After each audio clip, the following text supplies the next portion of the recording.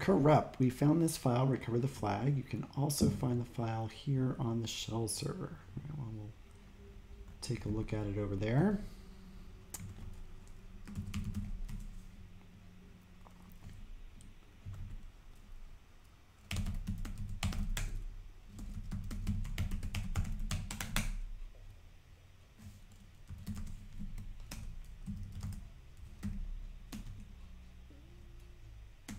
Let's see, I should look around first. Okay, so it just says it's a data file.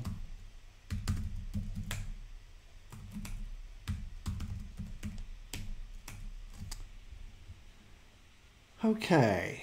All right, so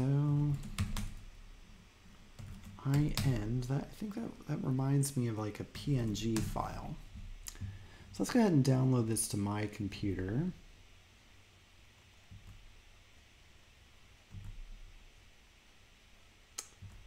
I'm going to open that with a hex editor, I guess.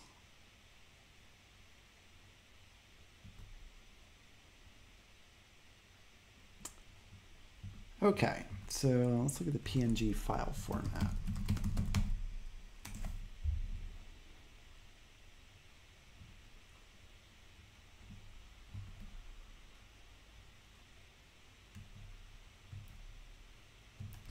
Well, that wasn't very exciting. Let's look at this picture. Oh, come on, let me get to the picture.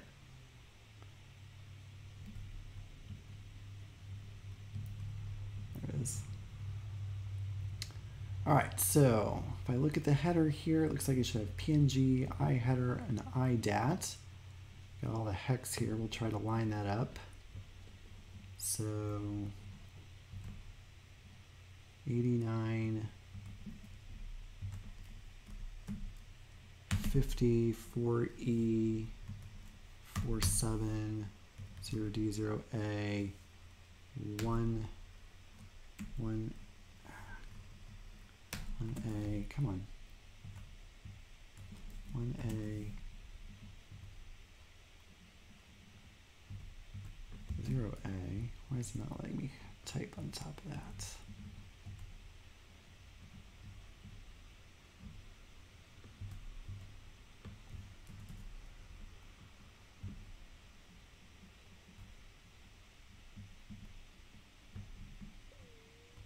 Oh, it didn't let me type on it anyway. Let's try saving this somewhere else. Maybe it'll be writable over there. Let's call it mystery PNG. 85, 50, 4E, 47, 0D, 0A, 1A, 0A.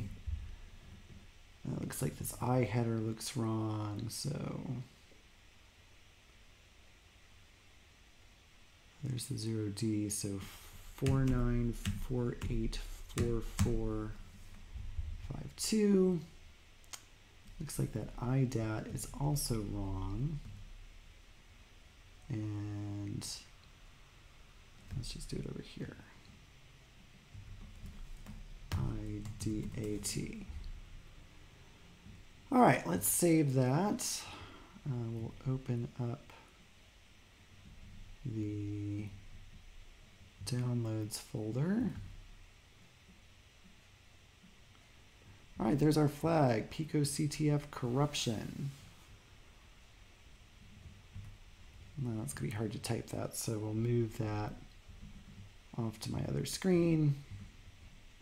And there you have it.